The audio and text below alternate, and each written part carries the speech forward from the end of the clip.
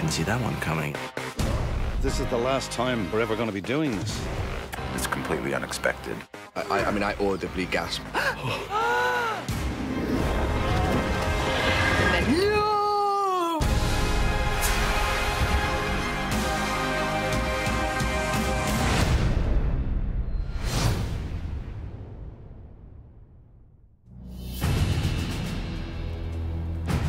First episodes of every season are always a challenge. But for the final season, it was a lot of pressure because we had all these characters convening at Winterfell. We thought the arrival was a way to capture what was at stake for Dany and for Jon, for Arya on the ground, and for Tyrion and Varys, and Grey Worm and Missandei on horseback. Everybody has a slightly different take on what's happening here. Background! Action! David Nutter directed half the season for us, and there's no more beloved director in the business. Usually a director on Game of Thrones will shoot for 3 days, and he has 2 days prep, and then he maybe shoots for a full week, but Nutter just had to go all out for 8 or 9 weeks of shooting. I was so happy that he was back for the final season. David Nutter really felt like part of the family. We shot a lot of the parade stuff at the end of the year where we had kind of the 2 shortest days of the year. And then we came back and it kind of brought some scope to it. Winterstown is a settlement just outside of Winterfell, and so that road was snowed. We built the little buildings that led up the road. It was completely redressed to be the Winterfell little town.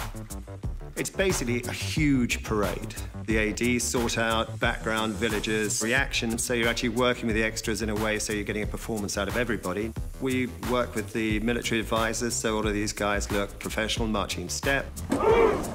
When we tell them to do something, they do it. We teach them some very basic drill movements so they know how to stand. Everything's under a command, a whistle blast, so they get to learn to react in a military style, in a disciplined style. Anything that's on the page, we tend to show rather than just imply. If you're going to say you want to see thousands of Unsullied, then we have to show it. It's a significant, big scope moment. So the challenge was definitely to find ways to really make it seem like thousands are arriving. You have to have a vantage point from higher up. When I read the opening sequence and I saw this little boy running to try to see the parade and see the show and see what he's missing, I felt like that little boy, because I've been gone for 2 seasons. So in some respects, I kind of was that little boy.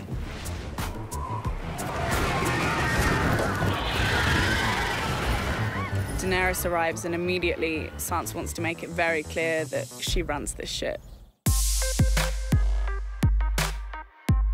This is a tough crowd. I think Jon knows Sansa well enough now that when it comes to Dany, he knows he's going to have some difficulty. Jon is in love with her, has bent the knee, he's got googly eyes on, he's got like beer goggles on. I basically sat down with Sophie and told her, you have to remember one thing. This is your house. Queen Daenerys of House Targaryen. Thank you for inviting us into your home, Lady Stark. The North is as beautiful as your brother claimed.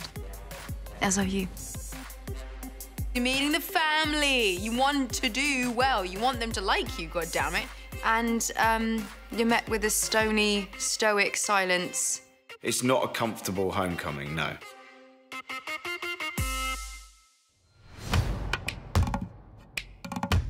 There were a lot of people on set, kind of like a giant game of Where's Waldo. In the first episode, a couple of our friends from the comedy world were in a scene. They gouged my eye out. They gouged my fucking eye out. They can put it back in, right? Right?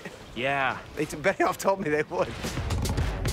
When we found out that George Lucas wanted to visit, we thought maybe it was a practical joke, and then we were really excited and also nervous because it's George Lucas.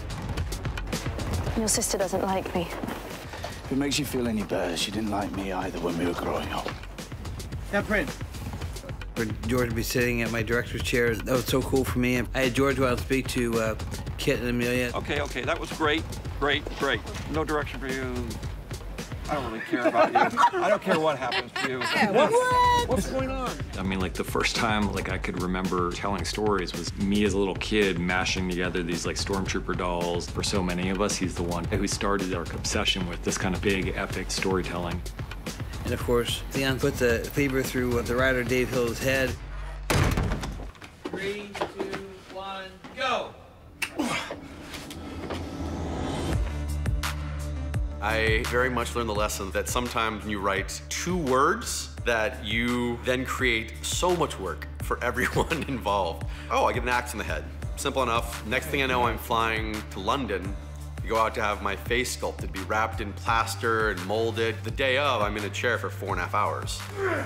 It was great to see that we were basically going to get to take Dave Hill out, one of our writers. It's quite nice to be able to kill fellow crew members off in the nicest kind of way. Having to go and be the one who gives the performance is so much more difficult than I imagined. And I was just trying desperately not to screw it up. And I did the first time. And then the second time got it right. And board.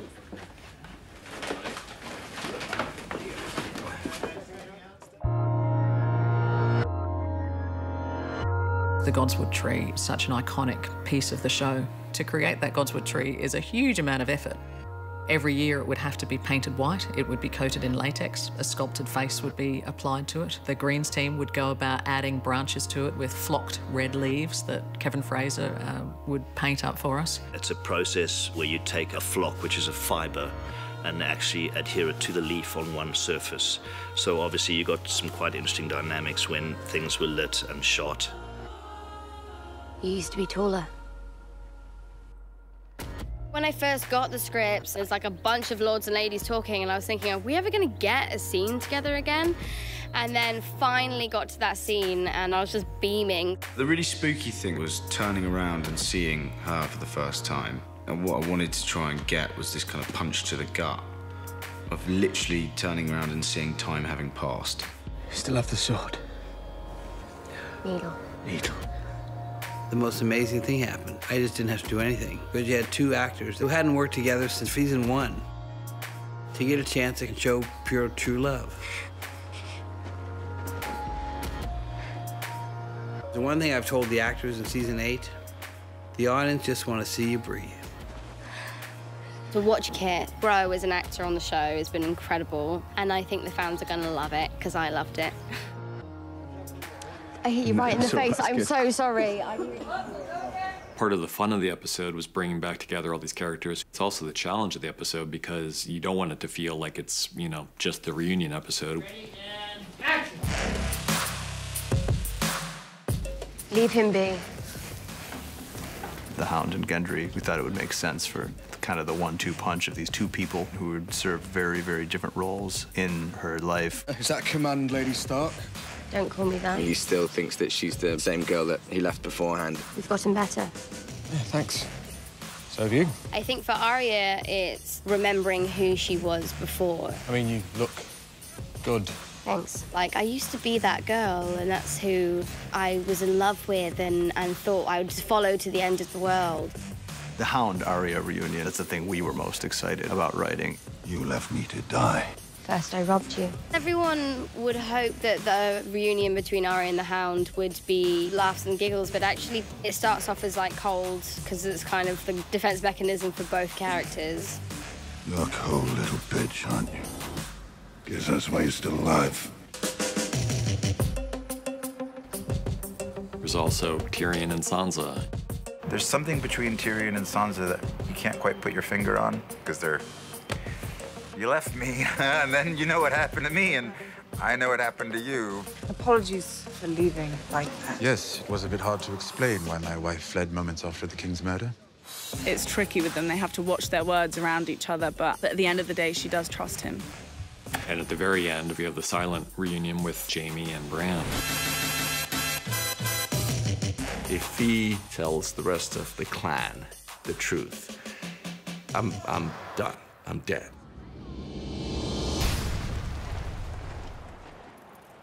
To me, I wanted to make sure that with respect to people getting back together again, those all had their credence and importance, but also I didn't want the audience to forget the fact that the impending doom was coming.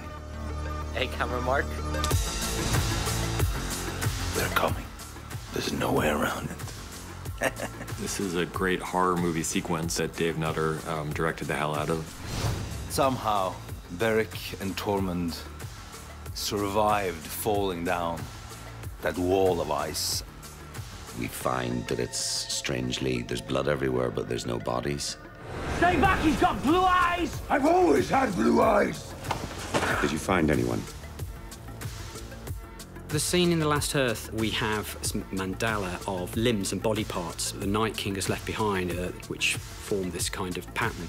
And in the middle of it, we have Nedumber, who's basically pinned to the wall on a huge stake. Obviously, we know what happens to people who are killed by the Night King and the White Walkers.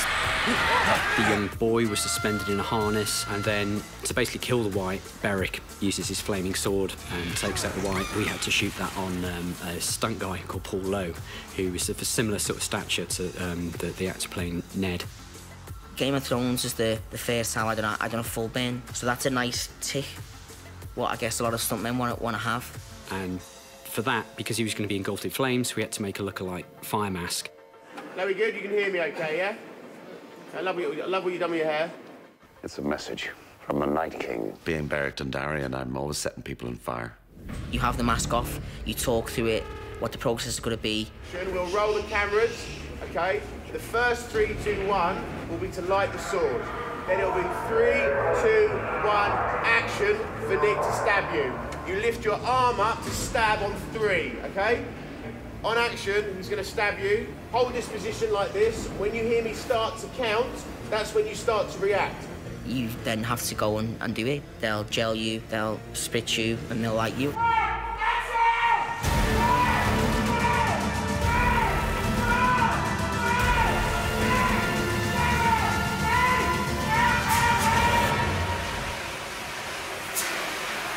You have an idea of what it's going to be like, but when I was set on fire, you've only got these little small eye holes. All I could see were little flicks in my eyes of like a little bit of red. And the first time they done it, and it went over and they put me out, and I said, was I on fire? And he said, yeah, it was massive.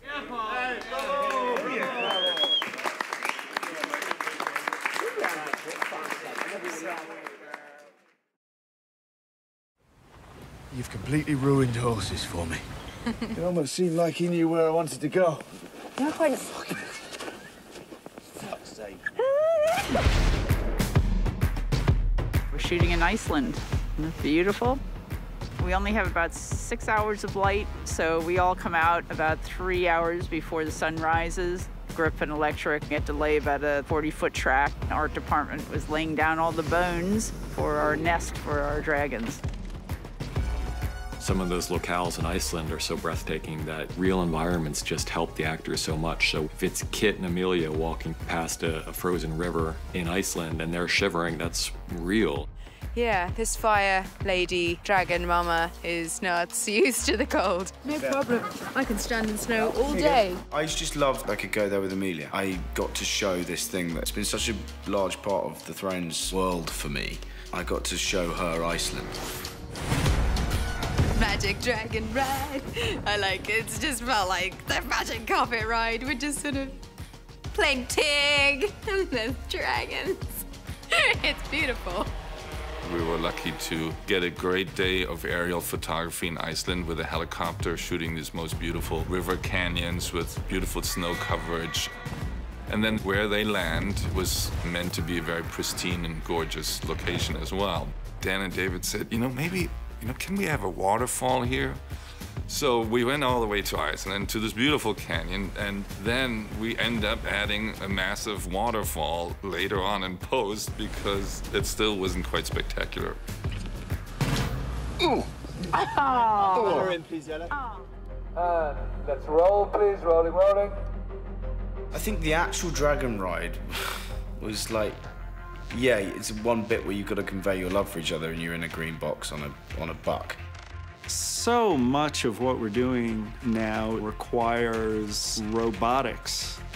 We'll start with previs, and in order to then shoot it, we'll go onto a green screen stage with a motion base, which is kind of like a mechanical bull, only in this case, it's got a dragon's butt on top of it. And then the cameras are swinging around on a 3D controlled wire rig programmed to match the previs. Don't know how to ride a dragon!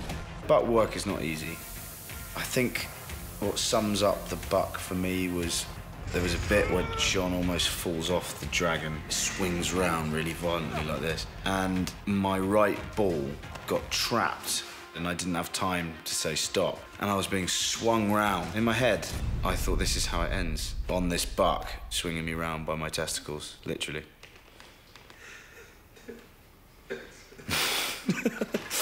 Sorry. Probably too much information.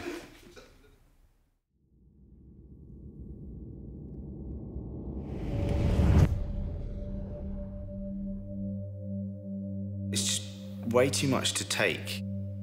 I was joking with John of like, how do you receive all those bits of information? How do you possibly try and act that when they've got death raining down on them?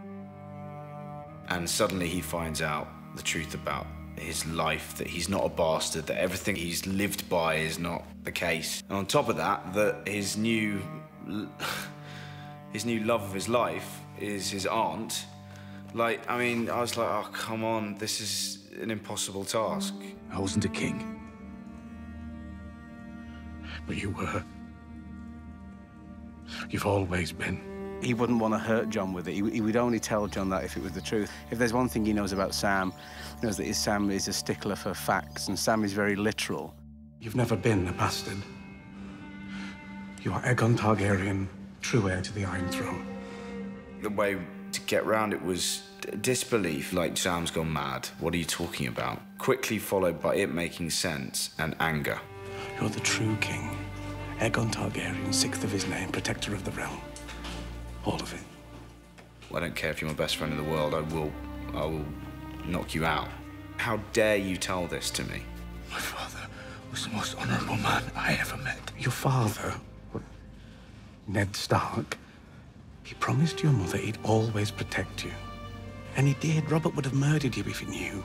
And the truth that Samwell tells John is probably the most incendiary fact in the entire world of the show. Ned Stark understood how dangerous the truth about John was, and that's why he protected John from it. You gave up your crown to save your people. Would she do the same?